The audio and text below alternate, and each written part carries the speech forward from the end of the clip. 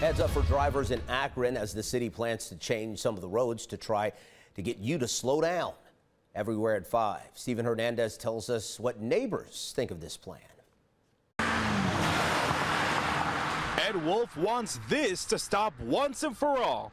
He lives on Evans Avenue and is afraid someone could get hurt. Well, a car will probably either lose control, kill a kid. Could speed tables be the answer? The city of Akron will be installing these devices, hoping to control reckless drivers. It's something Wolf is all in favor of. It's just unsafe, and they just think this is a drag strip. The tables work similarly to speed bumps, but are stretched out along the road with a flat top. 2 speed tables will be installed along Evans Avenue for a total of 21 across 11 locations citywide. But some people like Ronald Cunningham are still lukewarm about the idea. Motorcycles using a little ramp to ride wheelies over.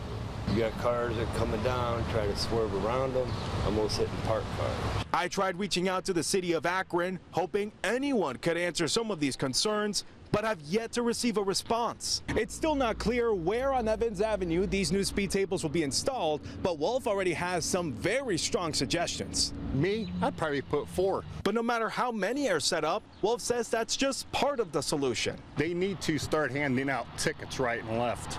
The installation process is set to kick off this June. By then, Wolf hopes the neighborhood's biggest problem can finally be addressed. The only problem we have is speeding on this street. In Akron, Stephen Hernandez, 19 News.